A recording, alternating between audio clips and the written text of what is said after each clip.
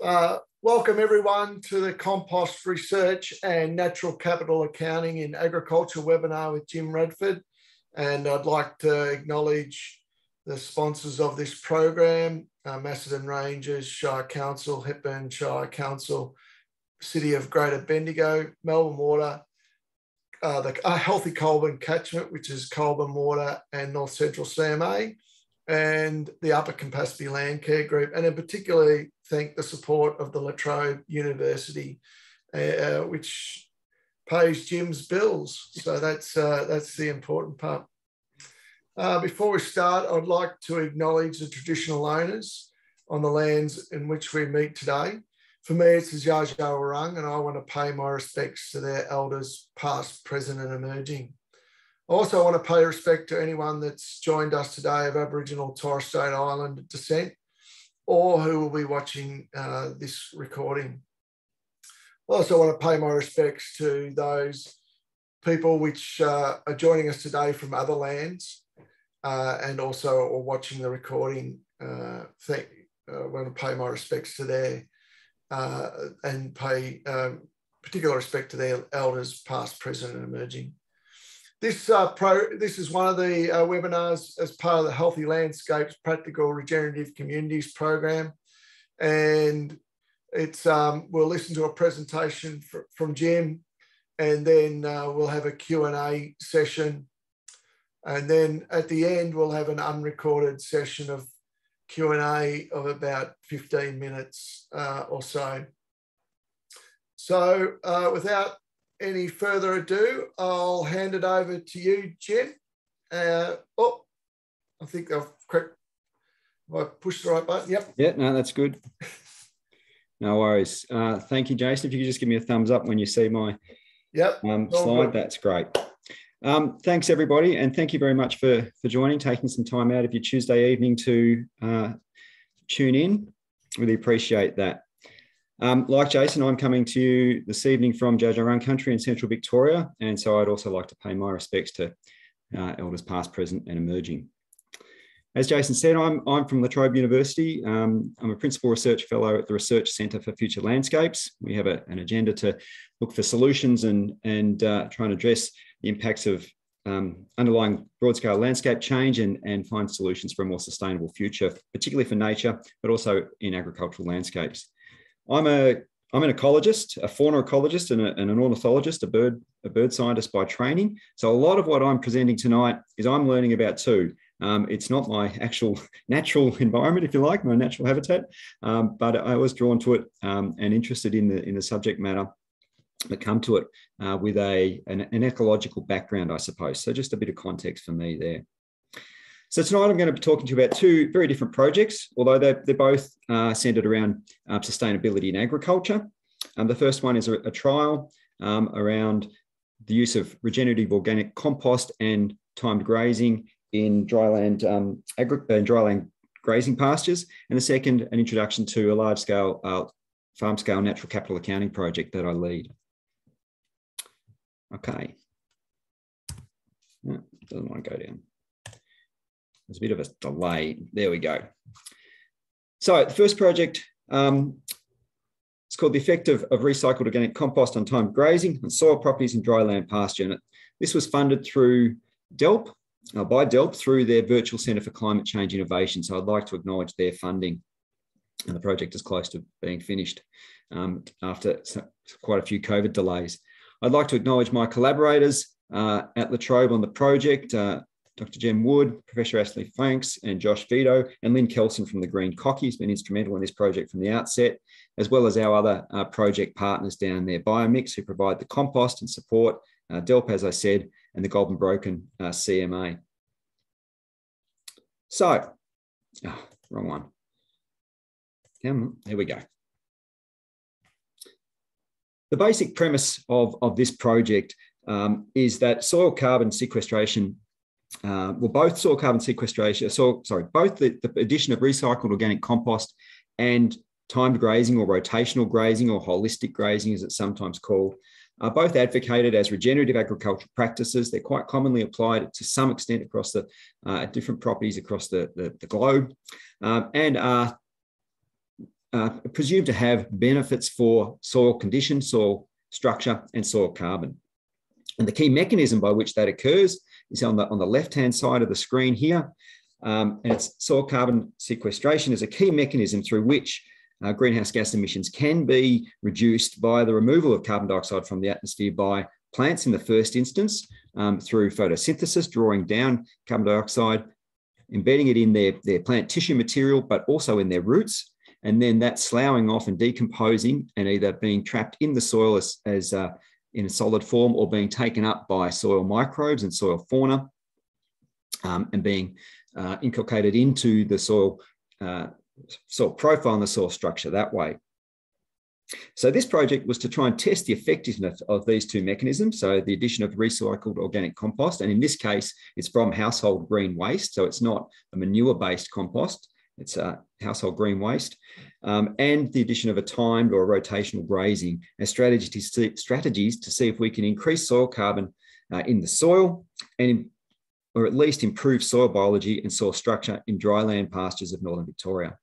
So our working hypothesis was like this, that with the addition of these two strategies, we would stimulate biological activity in the soil. The existing microbes are there, not really adding carbon or adding microbes to it, but stimulating the existing fauna that's in the soil, help improve soil structure that way, improve water infiltration rates and soil moisture retention in the soil, which we hope will lead to increased primary productivity of the plants, increased photosynthesis, improve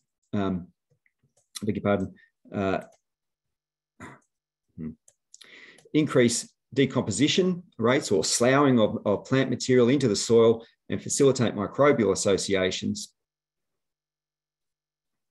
lead to an increased abundance of soil microbes, increased abundance and diversity and functional diversity of soil microbes, which in turn lead to increased respiration, which of course releases CO2, but we're hoping that it's being offset by a greater rate of primary productivity of photosynthesis, so that the net effect is an increase in soil structure, improvement in soil structure, soil health, and soil carbon. That's the theory.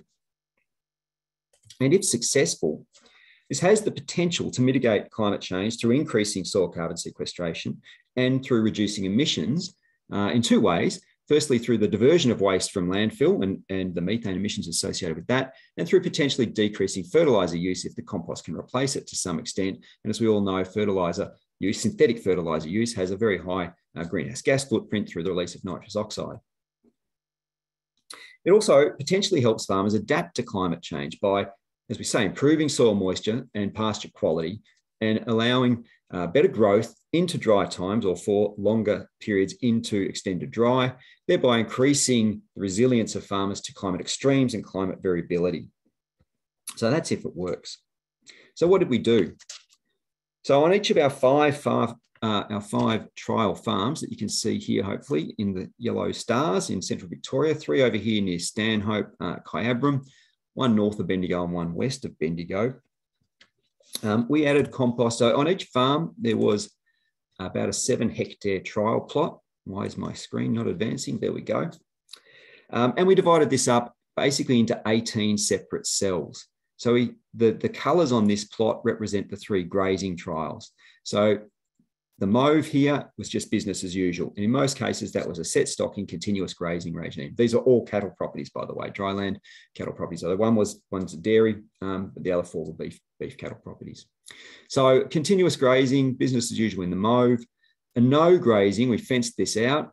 A no grazing control, wasn't grazed for the duration of the trial. And the green is where we applied the timed grazing treatment, which is a large number of head of stock for a relatively short period of time. We're talking 2, 3, 4 days, if not less, hitting it hard with as many cattle as we can to reduce the biomass down to just above this, well, not just above, but retaining a fair amount of grass, but certainly allowing a good nutritional intake for the cattle, but allowing the plants to retain that vitality and to regrow quickly. There is a long rest period involved in that as well, which is critical. So they're the 3 grazing trials, and crossed against that, depicted by these little squares, are where we applied the compost in 3 laneways, if you like. So compost was added here, no compost, compost added here, no compost and compost. So compost was applied in the end to half of the plot at a rate of 5 tonnes per hectare in May and autumn 2019, and then again in spring 2019, but at a rate of 8 tonnes per hectare the second time. So we then sampled these farms on 6 different occasions, each cell on each of the 5 farms. So soil samples were taken from 5 different points and then pooled within each cell. We undertook vegetation cover, soil moisture, bare ground, litter cover, those sorts of measurements at different times. Now, we didn't record all those variables at each of those 6 survey times, but they're the various times that we did sample. So first one was before we applied any of the treatments. The second one was 1 week after the first compost application, then 1 month after the first compost application, then a month before the second one, which is about 6 months, 5-6 months after the first one, then a month after the second application. And our plan was to take the last sample in around about April 2020. But of course, we all know that COVID hit then. We weren't able to get out of the city for those that had to do so. And we weren't allowed to get into the labs, even if we could get the samples. So we had some delays until the end of last year when we were able to get out and do the sampling for the last time. In actual fact, that delay is probably good for the project, allowed longer time for the treatments to take effect. So what does that actually look like? Well, the roughly 20 to 30 tonnes of compost were delivered to each farm on the back of a semi-trailer and then loaded up into a spreader. The spreader spread it out in those laneways that I showed you before, and you'll note that it's quite dusty. It's quite a dry, thin, dusty compost. It's not a thick mulch like we might put on our garden. And if there was a wind blowing, there was a risk that some of that compost would sort of blow away and either blow to where it wasn't supposed to go, into the no compost treatment, or off the farm entirely. So there was a small amount of loss, but by and large, the vast majority of it dumped straight out of the back of the truck to where it was supposed to go. As I said, it's not a heavy mulch, just a thin layer, thin dusting of compost across the soil. So this is an area of pasture where it has just been laid, just after the compost has been dumped on it, and you can hardly see it at all. However, it is visible from the sky. So this is a photograph from a drone, and you can sort of just see the darker area here where the compost has just been deposited, as opposed to the no compost area. So that's the method. That's what we did. What did we find? So let's jump straight to the end game, if you like, straight to what was soil or total organic carbon percentage showing us. Now, a bit of a caveat at the start, as scientists tend to do, is that we really didn't expect to see much change in total organic carbon over that length of time of simply 18 months to 2 years. We know that organic carbon is very slow to build up in soil, so any change that we would see, we expected would be over a longer time period than that. And we were hoping that through our microbial analysis of bacteria and fungi, we might be able to pick up some change in microbial activity, which would then infer would lead to changes in soil organic carbon. So in some ways, I'm going to the end game here first, and we're having a look at seeing what happened with soil organic carbon, but our expectations were fairly modest, to say the least, coming into this. So what have we here? This is the time of the sampling of our project. These straight dashed lines here represent the 2 episodes of adding the compost to each of the farms.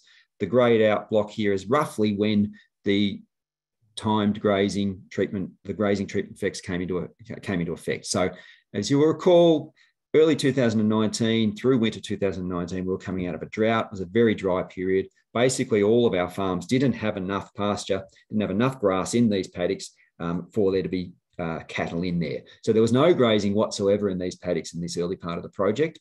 It wasn't until we got some late winter, spring rains, and depending on the farm, and it varied between farms, cattle were reintroduced to those paddocks in both the business as usual and the time grazing paddocks, roughly from about September, October, November onwards. And then reasonable rains and reasonable moisture through 2020 enabled those practices to continue. So this is for all 5 sites pooled, and this is total organic carbon on this axis here, and each line represents one of those 6 different treatments. So the blue lines are where we didn't add compost, and the orange lines are where we did add compost, and the different darkness, if you like, from light blue through to heavy dark blue, represent the 3 grazing treatments. The lighter colour, the lighter orange and the lighter blue are the business as usual. The very dark ones are where we introduced the timed grazing regime, and the ones in between are the no grazing controls.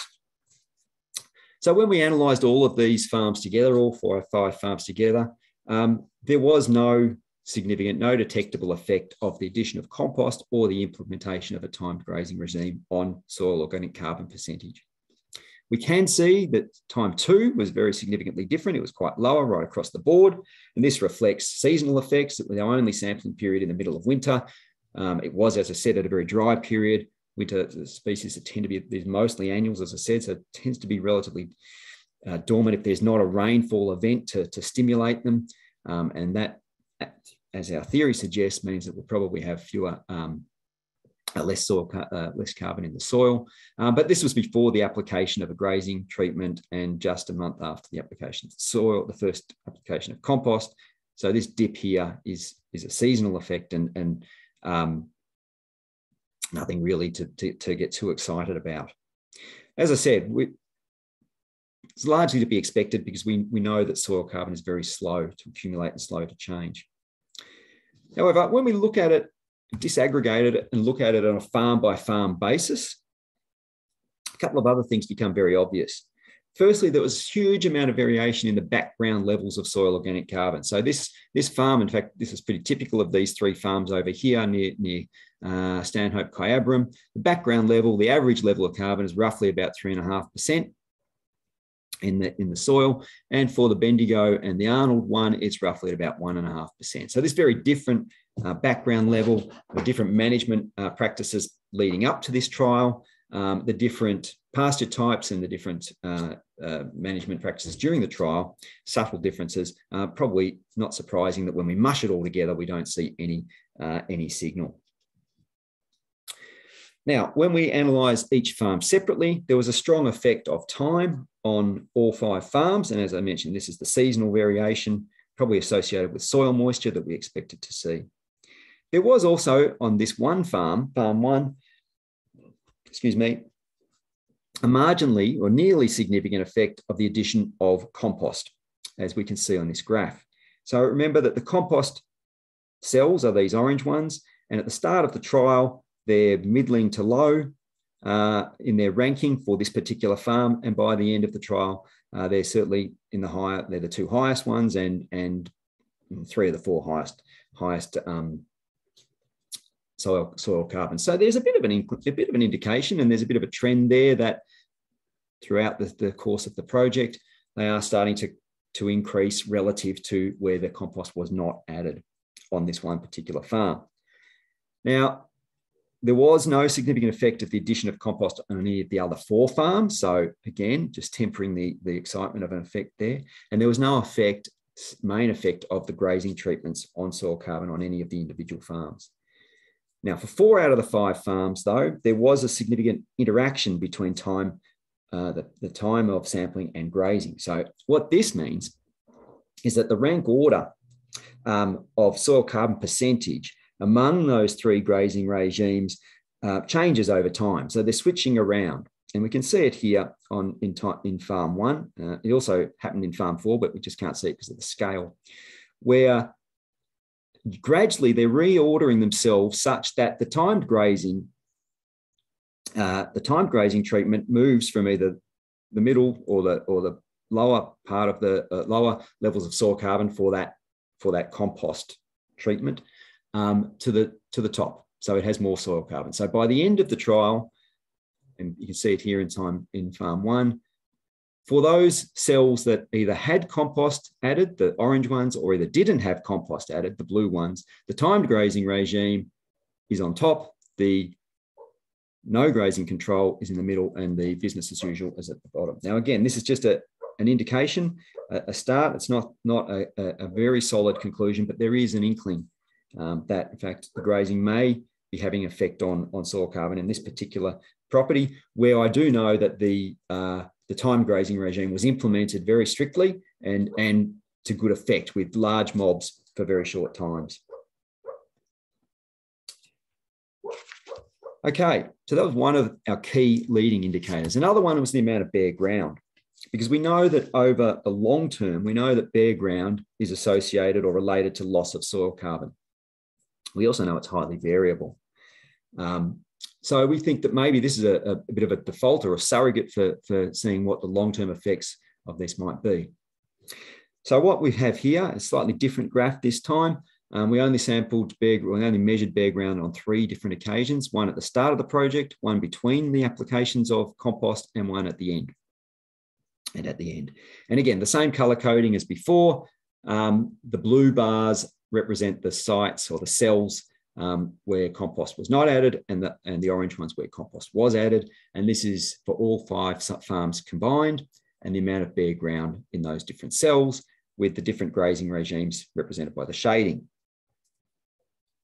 So clearly, at the start, it's roughly, there's no difference between the different treatment types as we would expect, and it's highly variable. It is highly variable throughout. There's a lot of variation between farms, which is what you're detecting in these very large error bars associated with this. So we know that there's significant differences between farms, but there's also differences within farms. We know we're coming straight out of a drought in 2019 here, so relatively high, well, not too bad really, at 10 or 15% bare ground, so these are quite well grassed properties. So clearly, as we get into the project and the treatments start to take effect here between applications, and certainly by the end here, we can see that the amount of bare ground is highest, as we would expect, in the business as usual, in the continuous grazing cells. So that's represented by this blue bar and this light pink bar, or light beige bar, whatever color that is. So within the compost treatments, within the non-compost treatments, no grazing is highest bare ground, and even within the compost treatments, no grazing is highest bare ground. There's a bit of not much difference really between the no grazing control and the timed grazing on either one. We also see there's a bit of a trend.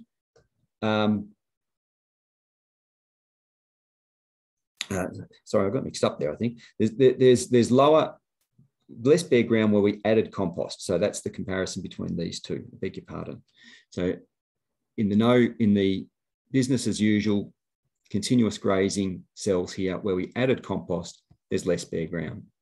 Now, this isn't the effect of the compost. So we're not recording the compost. As I showed you, it's a very fine layer. What it is suggesting is perhaps there's more plant growth or more lit up material on the ground.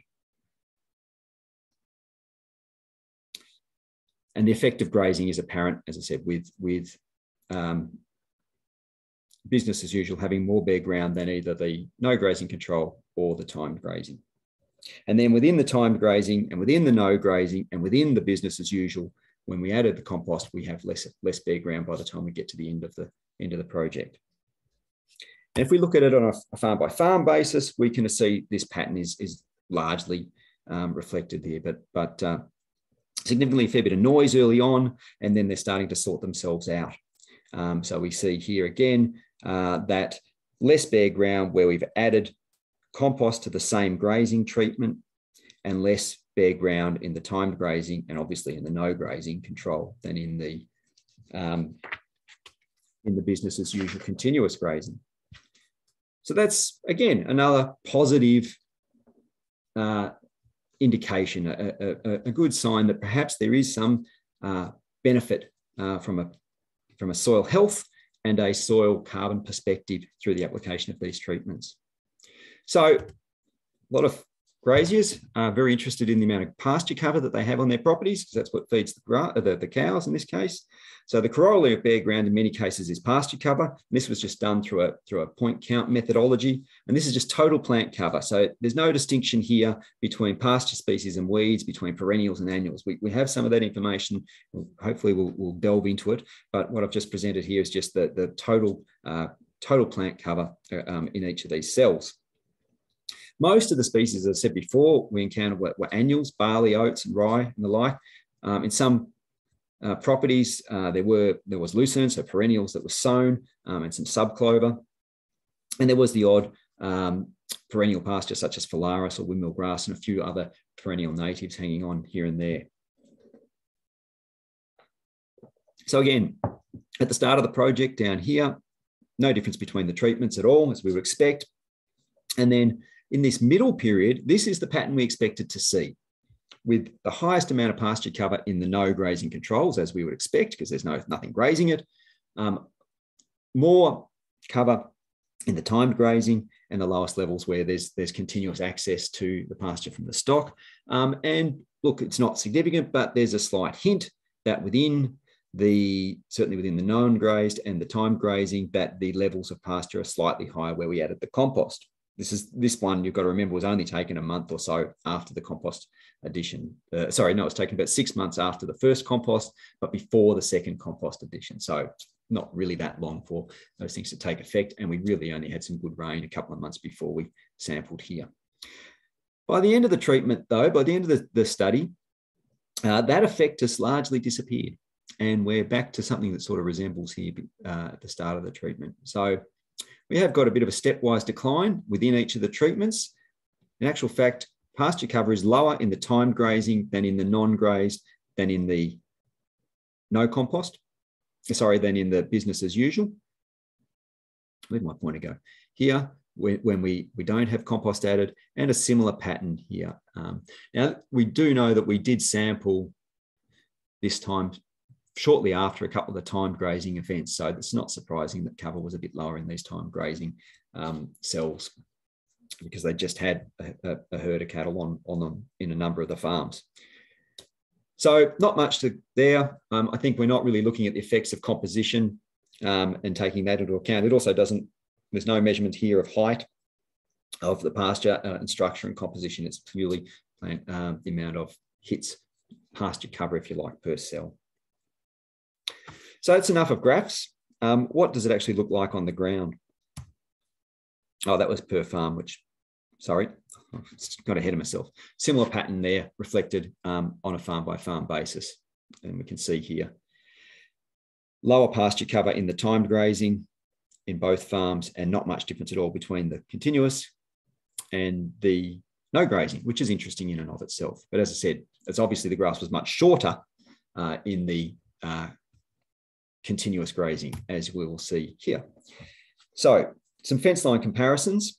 This is a good visual way to show the difference. So this is from the late 2020 sampling period. And on the left here is the no grazing control. And on the right here is the timed grazing at one of the farms. And you'll note that, yes, there appears to be much less grass. As I said, that was just after a grazing episode, but also it's very heavily trampled. And that's a key thing. It's not that the grass is just eaten and taken away. It's that a lot of the organic matter is trampled into the surface of the soil, and so it improves improves soil cover and litter cover, which reduces evaporative loss of moisture from the soil, and probably encourages the incorporation of the organic matter into the soil, which eventually becomes soil carbon. Whereas the business as usual over here, you can see there's still good cover, very good cover, but it's just grazed short compared to the no grazing. Unfortunately, I can't give you a side-by-side here of the timed grazing and the business as usual, because they're on opposite sides of that cell that I showed you before. So that's in a largely an annual pasture farm. And this one in the lucerne paddock, basically visually no difference whatsoever. Although, as I showed you before, this is farm 4. There is actually some difference in bare ground when we measure it very carefully. So that's the grazing comparisons. These are looking at the difference between where we added compost here in a no grazing control area, and right next door, literally probably about 50 metres away, in another no grazing control where we added compost for farm 1, and to the naked eye, no difference. And in fact, that was largely reflected in the graphs as well, where there didn't really appear to be that much difference between whether we added compost or not in the ground cover. And in a different grazing treatment for the time grazing in the lucerne pastures, similarly compost added here and a little way away. See the difference there, it's the same tree in the background, no compost added, and to the naked eye, very little difference in structure and cover.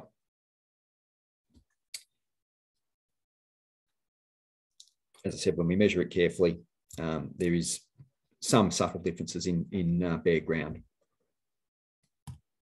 So when we look at soil bacteria, so one of the strengths of Latrobe is the microbial environmental, so the environmental microbiology labs. And so we do a lot of soil analysis, soil microbial work.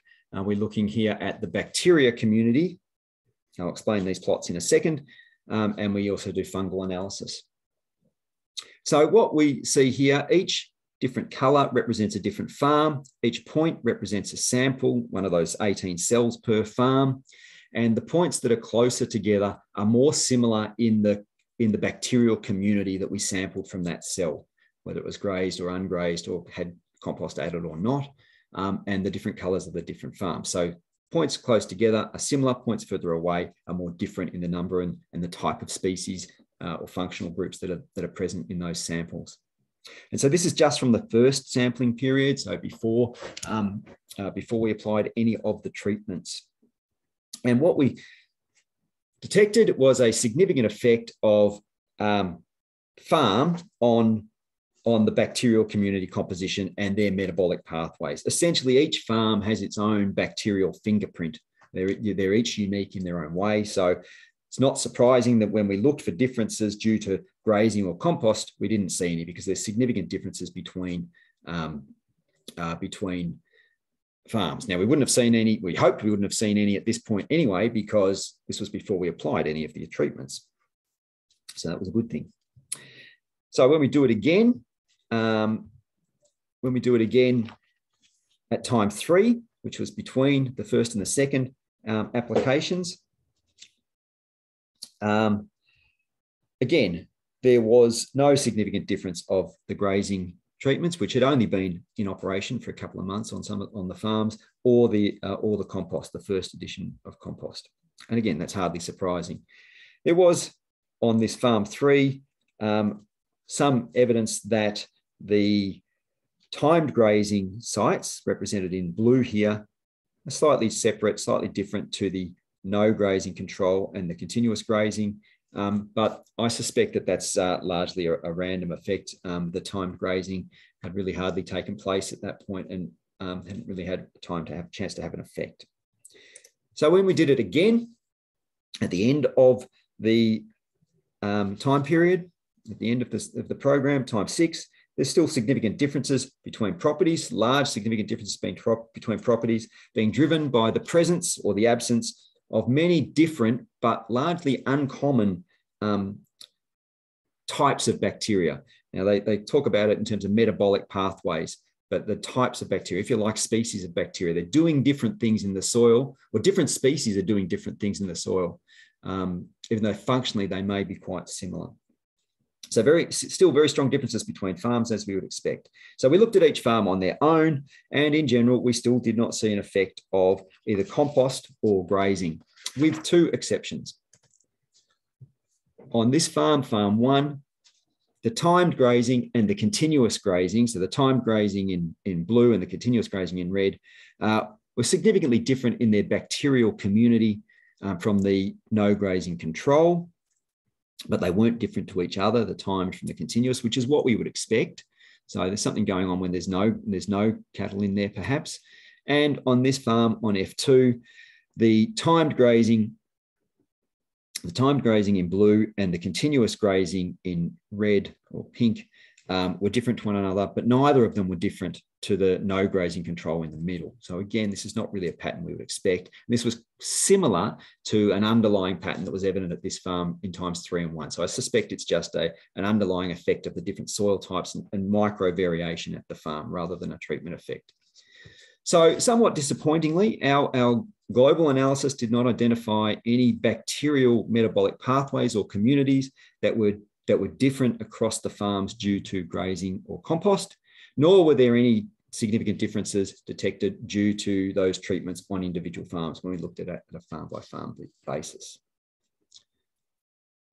So when we looked at the soil fungi, we saw significant differences in fungal community composition between sampling times, either when all farms were pooled or when we did it on a farm-by-farm basis, but few signals or strong effects of either of the treatments, either grazing or compost, when we looked at it similarly as I've just shown you for the bacteria, when we looked at community composition as a whole.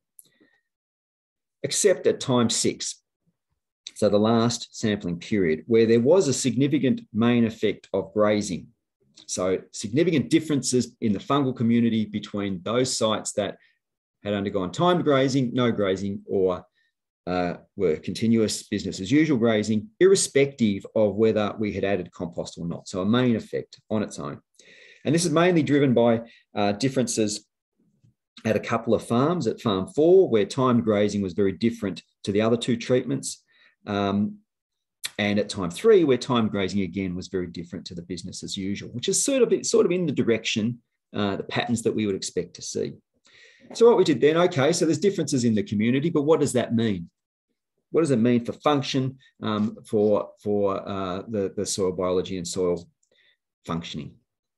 So we did and this is all through genetic analysis, by the way. I didn't mention that because that's not my area, but it's all undertaken with genomic analysis. Put the soil samples through the machines that go ping, and they spit out a great big long list of species that are present in their relative abundance in each soil sample. And then you do some fancy bioinformatics to come up with these sorts of analysis, which are different functional groups. Now, these are fairly imposing names of different groups. We can go through a couple of them, and we can look for differences within those functional groups between different contrasts, different treatment contrasts on a farm-by-farm basis.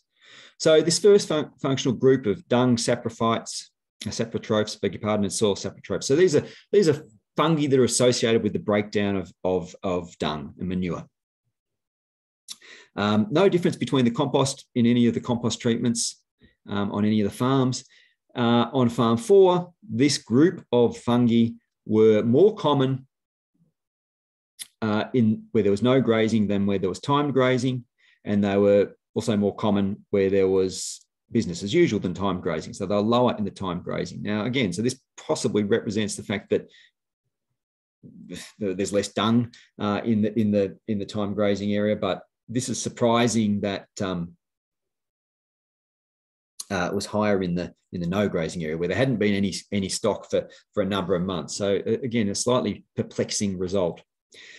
Well, let's have a look at this arbuscle mycorrhizal group, which are associated with plant vigor and plant vitality and plant growth. And again, at a couple of farms, we saw a significant difference associated with grazing treatment. They were lower in the no grazing than in the business as usual, and they were also lower in the time grazing than in the business as usual. So perhaps the continuous grazing where the grass, the pastures are being continually munched on is stimulating that growth, or they need that fungal association to continue to grow. Some of these wood saprophytes, which tend to be associated with decomposition of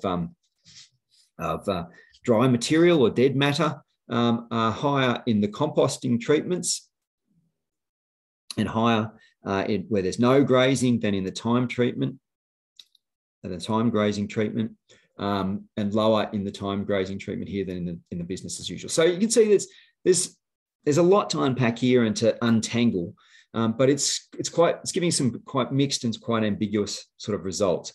But I think maybe with time there is some pattern starting to come through.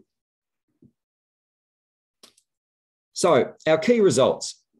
We saw a marginally significant increase in soil carbon with the addition of compost on one of our 5 farms, farm 1. I think there was an indication that the timed grazing regime has the potential to increase soil carbon, irrespective of the addition of compost or not. We saw this with some evidence from 2 of our 5 farms, and these were the 2 farms that implemented the timed grazing control to greatest effect, I would say, most strictly and most consistently. Bare ground was certainly lower in the timed grazing treatments and after the addition of compost, which again augurs well for soil carbon retention. So mixed results in pasture cover, generally higher in the business as usual continuous grazing. As I say, that's cover, not height or composition or structure. We need to look further at that. We saw no effect of compost or grazing on bacterial composition whatsoever. We saw some differences in fungal functional groups, but it was quite mixed in what we were picking up. And it was mostly associated with the grazing treatment rather than the compost treatment. And we saw differences in some of those fungal functional groups associated with more standing plant material in the no grazing controls, more active plant growth perhaps in the business as usual continuous grazing and the time grazing, and the variable dung loads associated with the different episodes of timed grazing. So, what do we conclude about compost and its utility for increasing soil carbon from our trials?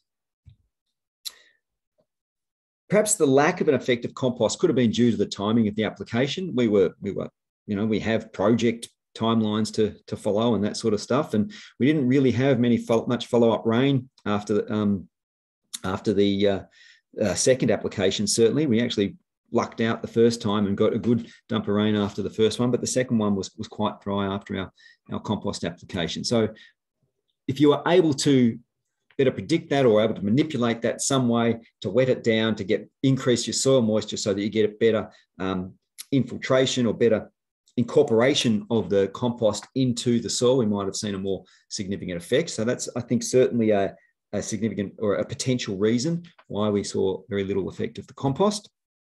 Our rate of application was quite low, 5 tonnes per hectare and then 18 tonnes per hectare is quite low. So in horticultural and cropping situations where they use this compost, they generally put it on at rates of around about 20 tonnes per hectare. Now, we were trying to do this at something that might be sensible to do for a dryland grazer who's going to apply it over a much larger area if they were going to take this up as a practice than somebody who's got a vineyard or an orchard. So that's why our application rate was much lower, because we still need to take into account the cost-benefit analysis of applying the compost. Having said that, if we had applied it at a higher rate, maybe we may have seen we might have seen more of an effect. As I mentioned at the outset, there's a chance that some of the compost blew off the treatments. It wasn't on all the treatments equally. I don't think this is a significant effect. It would have only been a very small amount. Now, this was using recycled organic compost, essentially green waste. Most of the compost trials that have been done are using manure, chicken-based manure or pig manure, poultry manure, and that sort of thing. So my quizzical look face there is to say, I don't really know. Maybe this is a factor, maybe it's not. Jury is still out on this one a little bit. But this is the first sort of trial that I'm aware of using that green waste compost at a broad acre application. And certainly the results were mixed. And that could be a factor of it. We didn't do anything with it once we put it down. We just let it lie on the surface. We didn't come back over it and till it in or sow it in or do any post application treatment to it. Maybe there's something else we could have done there. Certainly it's not being deep ripped like the chicken manure trials are. So again, quizzical look, maybe with a different treatment, we could look at that as well. Maybe we just didn't allow enough time to have elapsed. And certainly we know soil carbon will take a long time to build up. I've put a quizzical face. I think it's probably a cross because we actually didn't see any effect in the soil fauna, the bacteria and the fungi either. And I would have thought we might have seen that over that time period. Could just be that this compost doesn't work. It's not really effective, this type of compost in this treatment for this purpose. Jury is still out. I'm unwilling to put a line through it at this stage. I'm also unwilling to stake my reputation on it and say, this is the thing to do. The results are quite mixed. There's some indications, some good light at the end of the tunnel, but it's certainly not conclusive in any regard. Grazing. So what about the grazing treatments? Had clear impacts on bare ground cover, an indication of an effect on soil carbon percentage, and an indication that manipulating grazing can influence the fungal community composition and function, but there wasn't a strong, consistent signal. So maybe this limited impact was because the grazing treatments weren't applied consistently across the 5 farms, and this certainly was the case to a certain extent. We did get stronger results from those farms that applied the grazing treatments more rigorously. I suspect that we couldn't get the stocking rate high enough on a number of the properties for it to have the desired effect in terms of a rapid reduction in biomass without impacting on the soil roots. Again, I think we might need more time, not so much in the effect of what's gone before, but just to allow more grazing rotations to have an effect. And a lot of these pastures were quite poor in many ways. A lot of annual grasses, not a lot of perennial pastures in there. So maybe they need to be remediated first. They need a higher perennial composition for those time grazing effects to really have an effect. That could also apply to the compost as well. A more stable perennial pasture is probably in a better pasture to trial these applications for their impacts on soil carbon. So I suspect we may need to, if we'd done this on pastures that had a larger percentage of perennial and persistent grasses, we might have seen a slightly different effect. So I think that there's good evidence that all of those factors came into play here. And if you could manipulate it such that you had a more consistently applied grazing treatment at a higher stocking rate over a larger number of rotations in a good quality perennial pasture, I suspect you might start to see some impacts of that grazing manipulation on bare ground, on community composition, and eventually on the soil fauna and the soil carbon. How are we going for time, Jason? I've got about 10 or 12 minutes to talk about farm scale natural capital accounting. Yep, keep going. Keep going? Cool. Okay, switching tack completely now.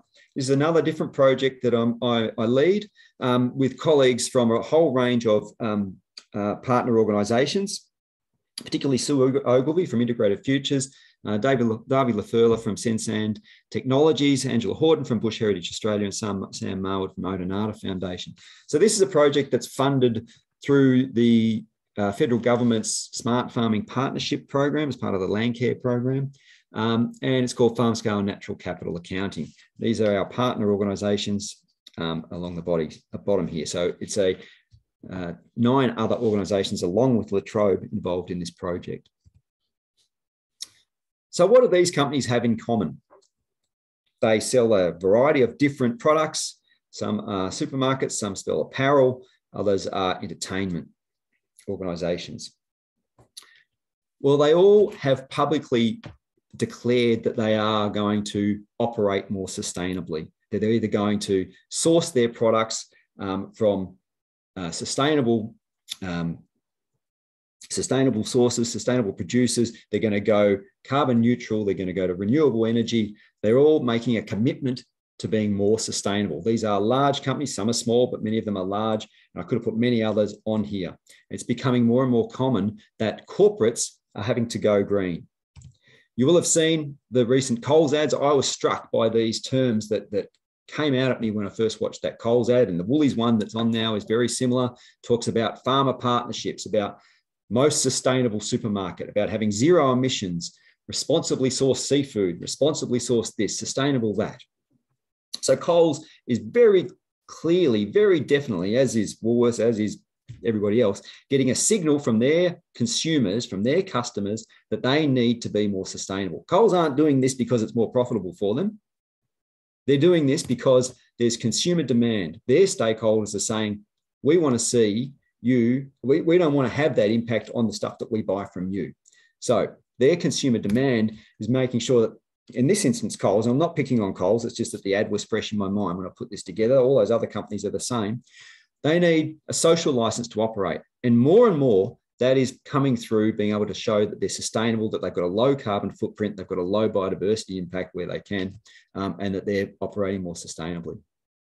So Coles want a social license to operate. So they're applying pressure on their suppliers, who they buy their products from, to produce those products, those agricultural products, more sustainably. That makes sense, a nice flow of pressures, if you like.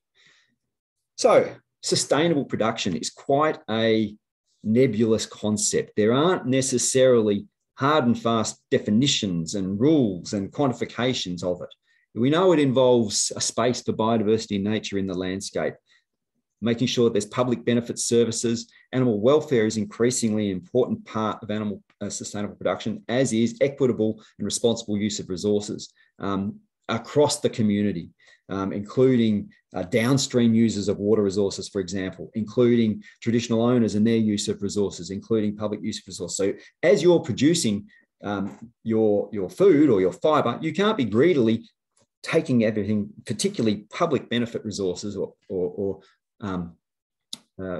resources that are out in the public domain, and exclusively using them for your benefit.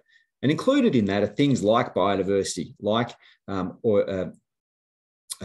air quality, water quality, and those sorts of things. So this is all great. It all makes sense. But how do producers show Coles and their other buyers and their other buyers that they are actually producing stuff sustainably? Well, what if I could prove it to you? That's the farmer saying, what if I could prove it to you that I am able to produce my goods sustainably? And that's where natural capital accounting comes into the picture. And we think it is a tool that has the potential to revolutionize that supply chain dynamic and visibility and transparency in the supply chain. Essentially, it's a new way of measuring the environmental performance of farming and showing the sustainability of agricultural products. So it's a whole of farm system of environmental economic accounting that's enabled, in our case, by an integrated digital platform to generate what we're calling ecologically calibrated enterprise scale natural capital accounts. Now that's a mouthful. I'll now unpack that for you. So what is natural capital, first of all?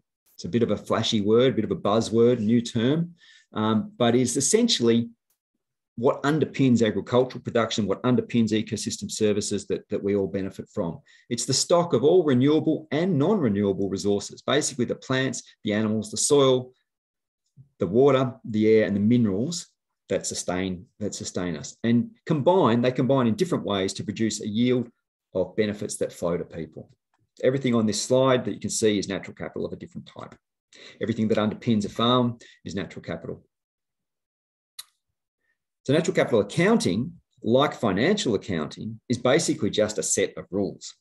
It's a set of concepts and methods, and in our case, coherent with the recently UN-endorsed system of environmental economic accounting, that we use to quantify these natural capital resources and to estimate the contributions that they make to a farm's production, to the economy more generally, and to society, the public benefits as a whole.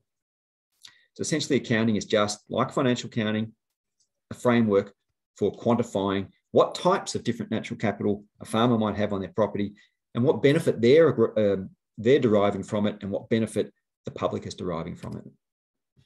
We prepare our accounts in physical terms, so in terms of the area of a natural capital, an area of a natural asset, I beg your pardon, and the contribution, the ecosystem service that it provides to the farm. And where we can, we're also trying to prepare them in monetary terms. What's the dollar value of that remnant bush? What's the dollar value of that hectare of soil? What's the dollar value of that megalitre of water to the not just the production side of things, but to the physical condition and the benefit of those ecosystem services that flow to a whole range of stakeholders, if you like.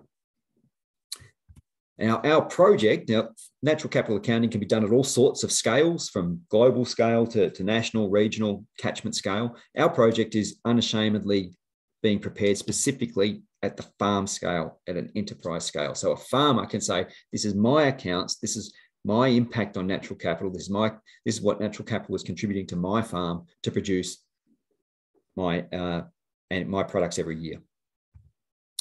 So this is natural capital in an agricultural context. So this is a typical, very varied farm, and most farms will have some or all of this. It might be all sorts of different biological and ecological assets on the farm. So starting from the soil and water that are the foundation of all farming systems. It includes the assets on the farm include the fence and the infrastructure, obviously, but the natural capital also includes the pastures and that the livestock are feeding on, and the crops, any riparian vegetation. It includes the water and the in-stream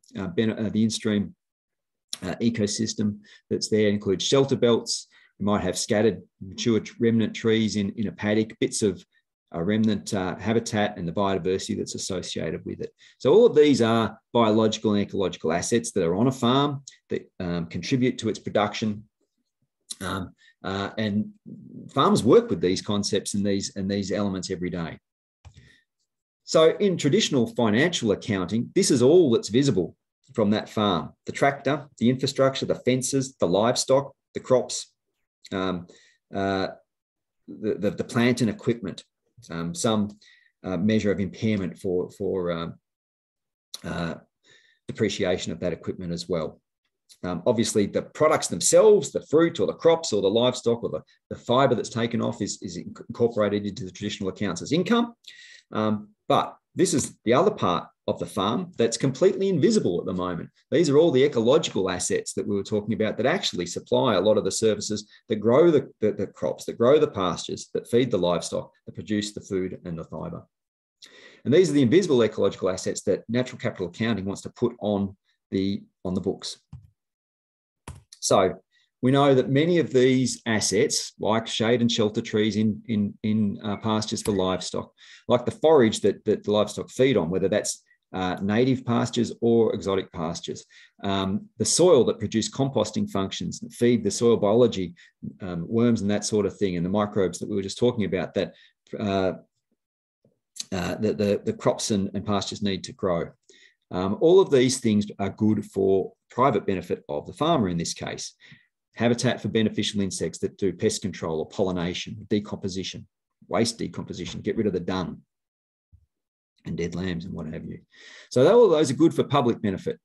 And there's a whole bunch of other ecological assets on a farm that also have those ones are good for private benefit. There's a whole lot of public ecological assets that also have a public benefit. So the riparian habitat provides protection for waterways from leaching from soil, better water quality, better riverine health.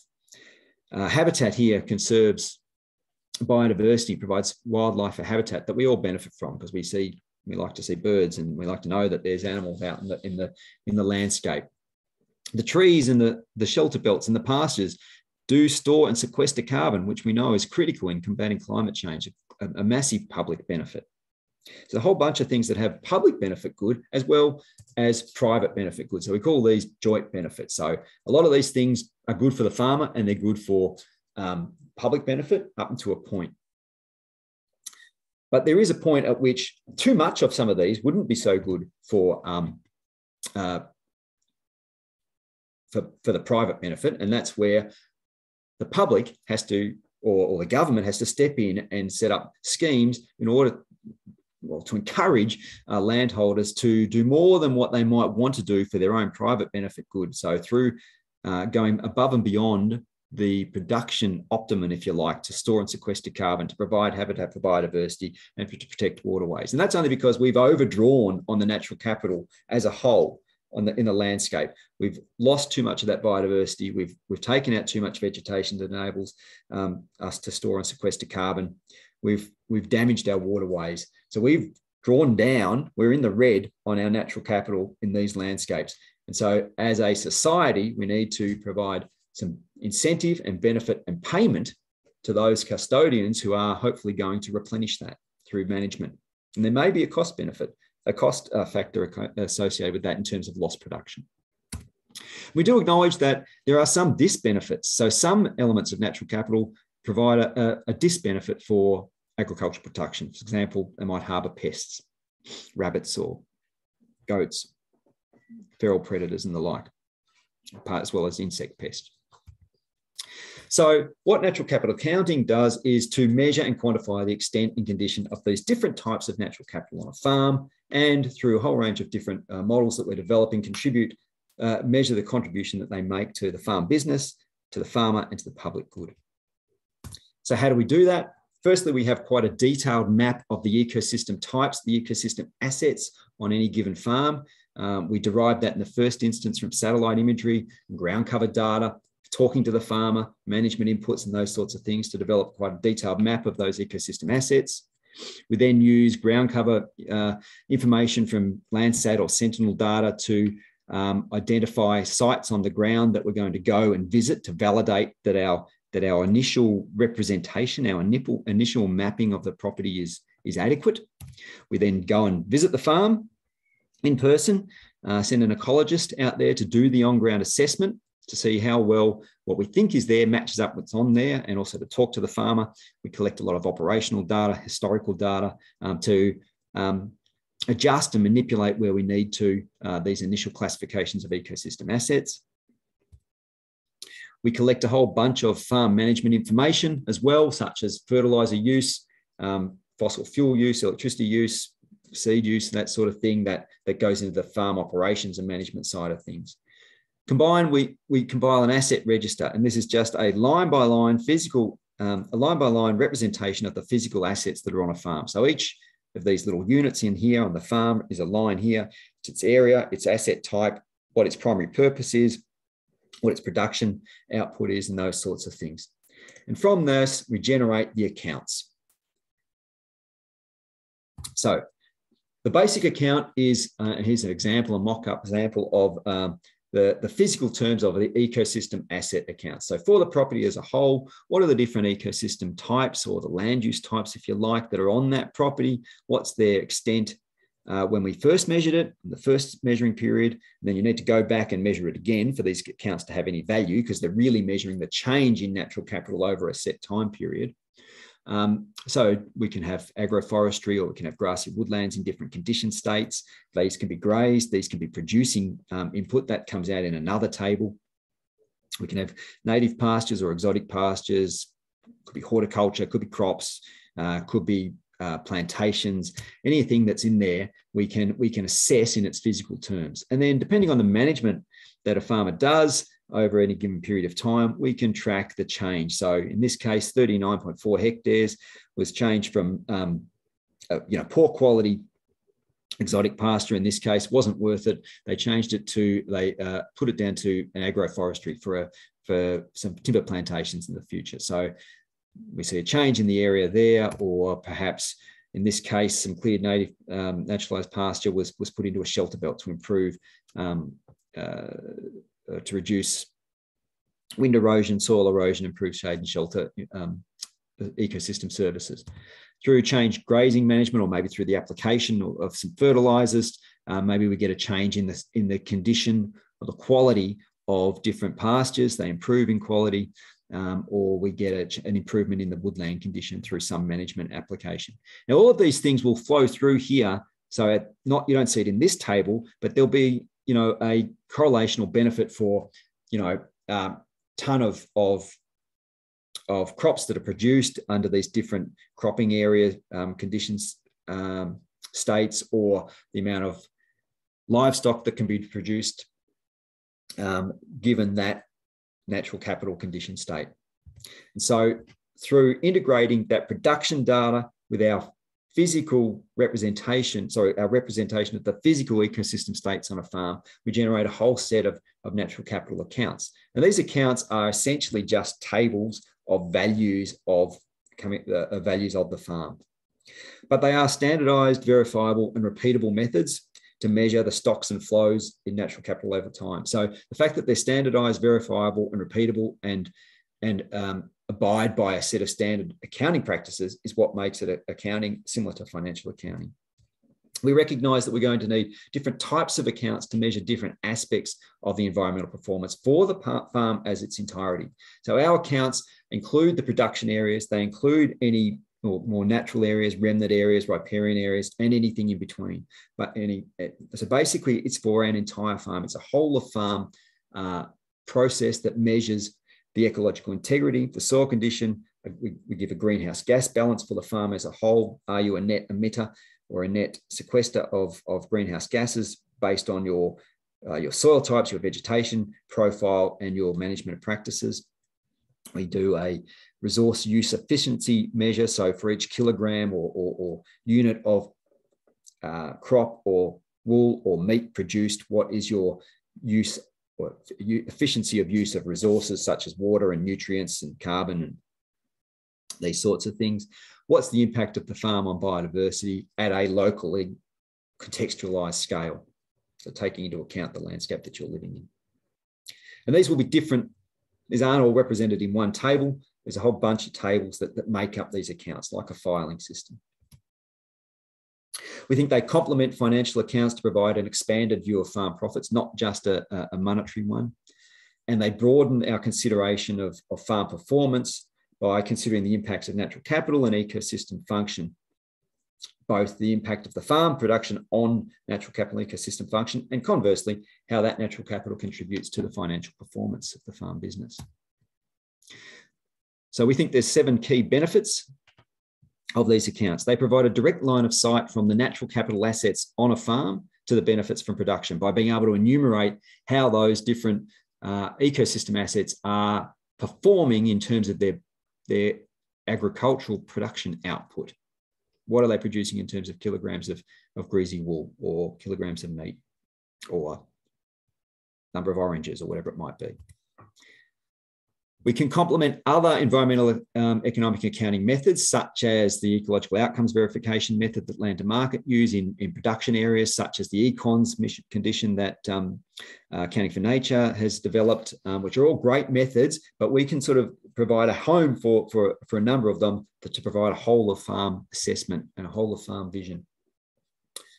Hopefully, they can be used to determine where improvements can be made to farm management to increase environmental health and sustainability, and particularly to uncover opportunities where things can be done better through better management of the natural capital.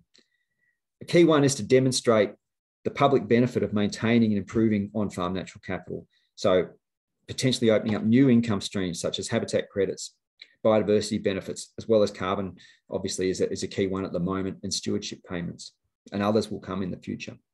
Potentially cultural benefits, natural heritage payments, these sorts of things. We don't know what they are yet.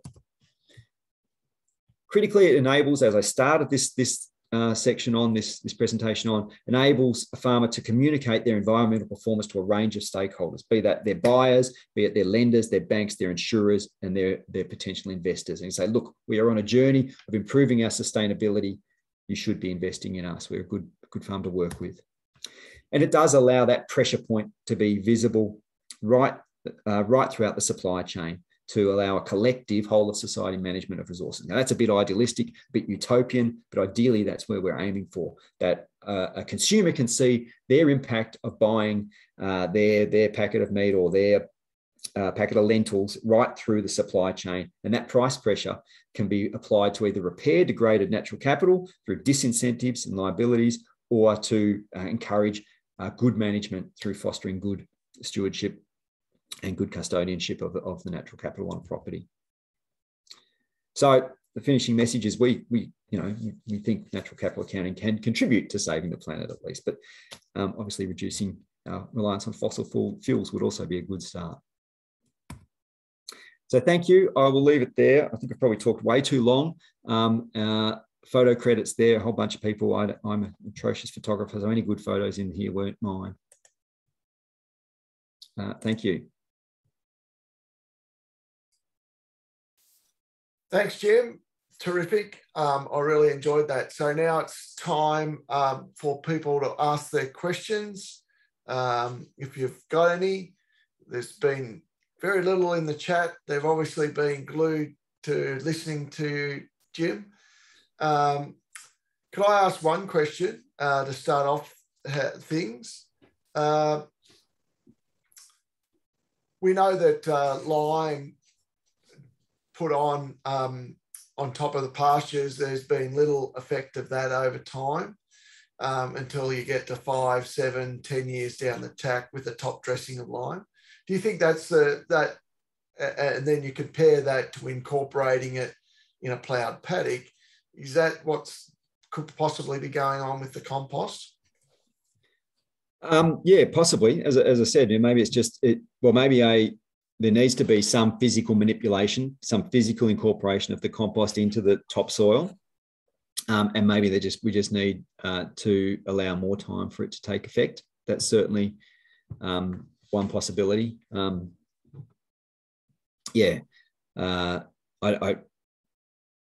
really don't have a lot more to add. Yeah, it's certainly a possible thing. Yeah. I mean, we know that soil is very, very variable at small scale, so it's hard to detect change in it, and it is also very slow to change. I mean, it's. So, question,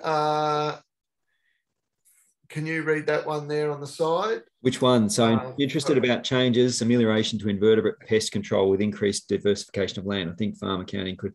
Yeah, that's exactly right. Whoever, Marielle, that's a key objective of our project. So I didn't talk about it, but we've got an extensive research project that's associated with the natural capital that's looking at diversity of a whole range of different invertebrates in different pollinators, different parasitoids, different pest control, pest predators of various invertebrate pests. So it's a key focus of the project, and we're hoping to relate that at a paddock scale to, for example, distance from shelter belts or native vegetation or riparian vegetation, as well as looking at what's happening in the paddock in terms of the complexity of the pasture species or the fertilizer regime, and hopefully build up a measure of the diversification, the complexity of at a farm scale, and whether that can contribute to the complexity of the invertebrate community, which it probably does. I think we're probably safe to say it probably does. Whether it actually has an effect on the pests is the next question, and that's the difficult one. Is there a production benefit? Is there a cost associated with doing natural capital accounting? Yes, there is. I mean, at the moment, we're paying for it. The government's paying, in our project. So I didn't mention it. We've got 50 farms that we're doing in this project. We're producing farm scale accounts for 50 farms. New South Wales, Victoria, and Tasmania. And that's, funded under our smart farming project.